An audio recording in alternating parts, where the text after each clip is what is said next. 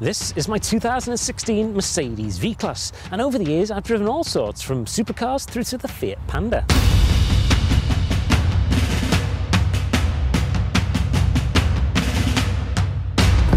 Just gonna fall off.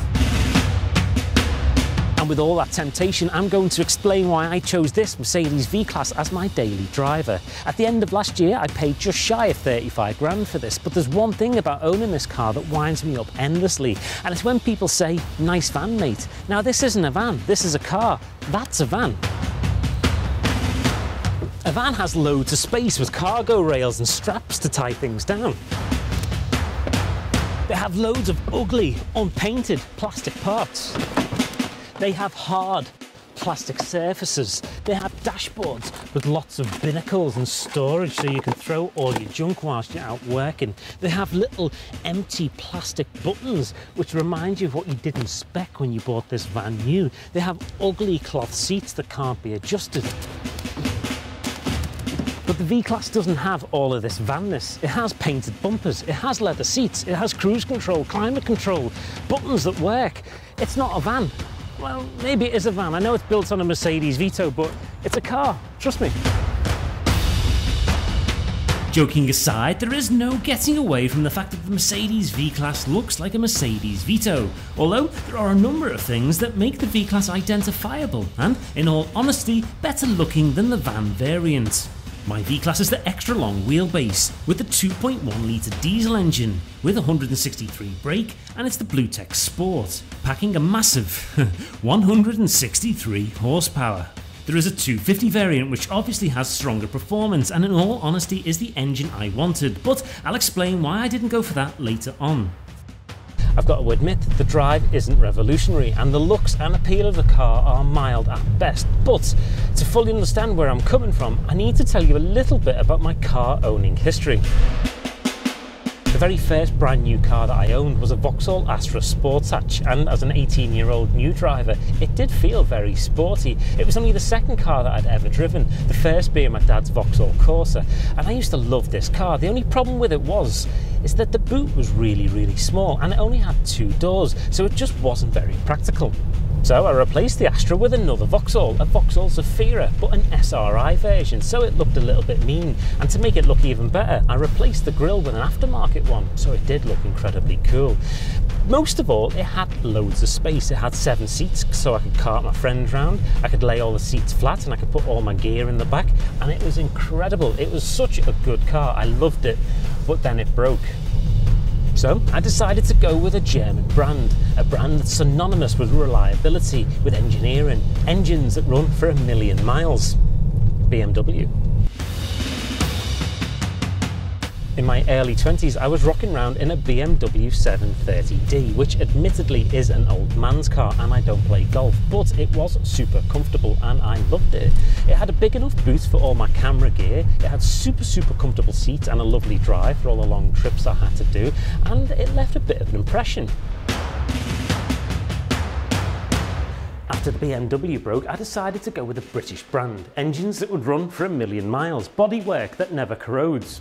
So I went for an Aston Martin DB9, which is a fantastic car and it's super fun to drive. That is for about 4.5 days until you realise that this car is about as practical as a chocolate teapot. So I decided to stick with the British brands and go for this, a Land Rover Defender. You can't get much more British than this, and it's a true icon and it's incredibly practical. But after about 6 days, the intercooler broke and then the car got stolen. I wanted a car that was comfortable, something that you could take on a few 100-mile journey and get out of and not feel as though you've been on a ramble in the woods. Something with luxury, leather-covered steering wheel, sat-nav, heated seats, air conditioning, a good sound system. Something that's refined. I love the Defender, but it's a bugger of a ride. I just want to glide along in comfort. I don't want 500 brake horsepower. I've got the Aston Martin for that, and that is fun, but it's just not very practical. And I want the practicality. I'm not too fussed about the power, in all honesty. Maybe I'm getting old. This car has got space. I can put people in the back. I can have people in the back whilst I've got equipment in the boot, so I can use it for work. I can use it for leisure. It ticks so many boxes. I want to be able to pull up to a job and not be judged by the car that you drive. When you pull up in the Aston Martin, people assume that you're charging too much for your services. Maybe they're right. If you pull up in the Defender, people assume that you're a drug dealer. You pull up in the BMW and people think that you're driving your dad's car. But pull up in this, the Mercedes V-Class, and people think that you're completely normal. They don't realise that you're a crazed car fanatic and you've got a garage full of beasts. There is an AMG version of the V-Class which gives you a slightly sportier front and rear end, but to the untrained eye it's quite hard to spot the difference between the AMG and the Sports. I've got the 360-degree cameras which are fantastic for parking this big square box, and of a night these LED headlamps are great. They seem to peer around the corner when you're driving. The flank is pretty standard, it's big and square, and sat on these 19-inch rims. Any concerns that you may have about your V-Class looking too much like a Vito are reduced ever so slightly. There's a split tailgate which is incredibly useful. The small hatch can be opened quite easily and is great for loading any light objects in or out or for quick access, whilst at the push of a button the entire tailgate opens. And I know this is nothing new, a lot of cars have this, but it's really handy, especially for what we use the car for. I've got 6 seats and a table set up in the back of this car at the moment, and even with them in position I've got enough space in the boot for all of my camera gear. And with the squareness of the car, it's so easy to stack and load items, so it's great for what we use it for. There's also a really useful 12-volt adapter here for added practicality, and being the geek that I am, I've even created my own umbrella holder.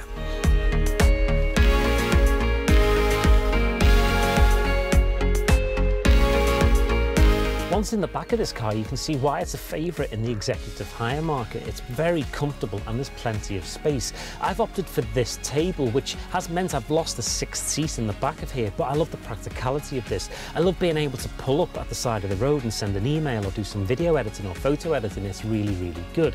Plus, on long journeys, it's great to be able to pull over and have a picnic in the back of the car. There are these buttons which open these windows, allowing air into the back for passengers on long trips, which is great. Everybody has their own handle, a reading light and an air vent for the independent climate control, which is located up on the ceiling. The seats and table are all on a rail system, so to push them forward and backwards is quite easy, although to take them out of the car is a little bit more of a faff and ideally requires 2 people.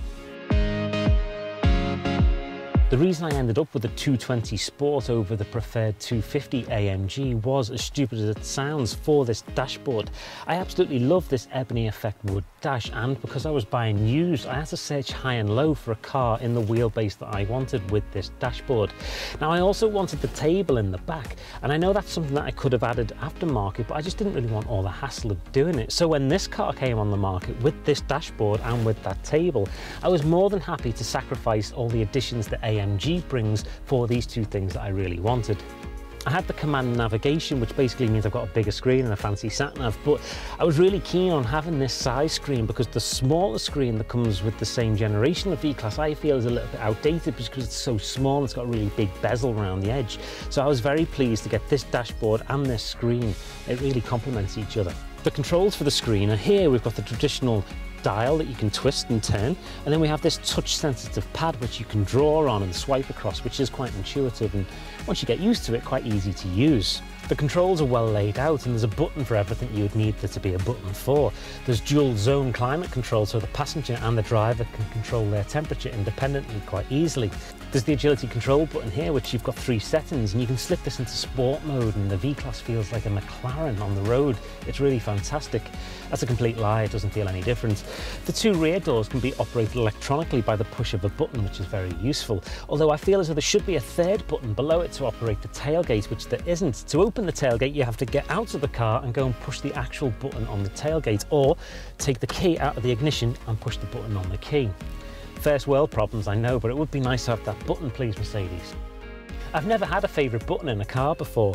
All switchgear is relatively similar, but I love adjusting the volume on the stereo by this central dial. Of course, I've got the steering wheel mounted controls, which is much easier to use because they're right where your thumbs are, but I never use them because I get so much satisfaction by using this volume control. I feel as though the position of it and the ease of use to find when you're driving just reminds me of using a DJ deck, and I love turning the radio up with it.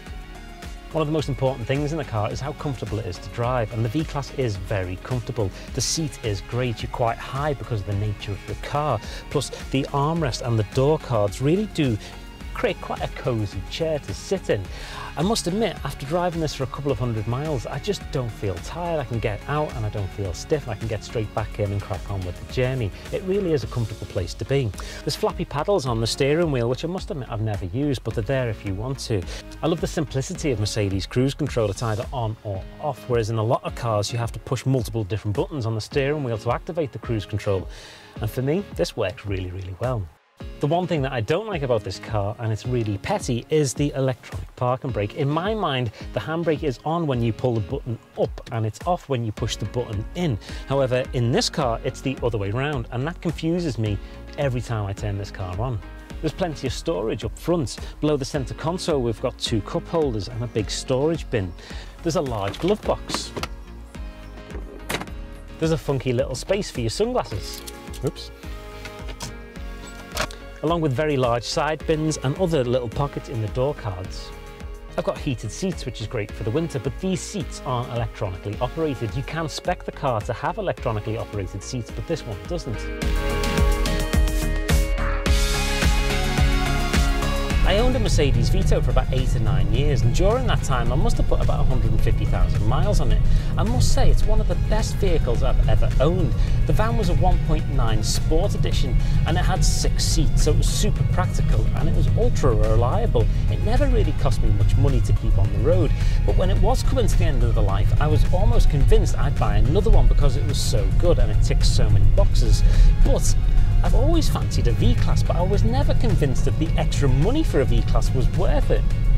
Considering I have a Sprinter for all my van needs now, a V-Class was a real consideration, and the moment you step behind the wheel, it's clear that it is more than a van. It is much more luxurious, it's much more comfortable to drive, it's a lot quieter.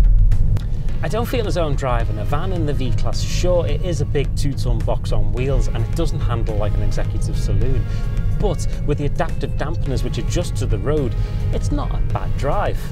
For my daily driver, I'm willing to sacrifice ride, performance and handling for everything that the V-Class has to offer.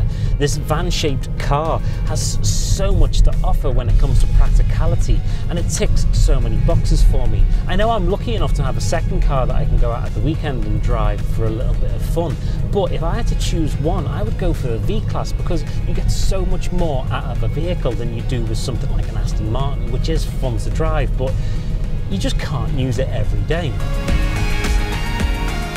Last year I was in America and I spent quite a lot of time with Cadillac Escalades and Chevrolet Suburbans. Now those things are awesome and they've got most of the things I'd want in a daily driver, but they are huge and they're not really available in the UK, whereas the V-Class is, and it's kind of in a category of its own here. Sure, there's the VW options, but they're not quite as executive as what Mercedes has to offer, and that's why I've chosen the V-Class as my daily driver. It ticks so many boxes, it's so practical, it can be used for work, it can be used for leisure, and that is why I love this car.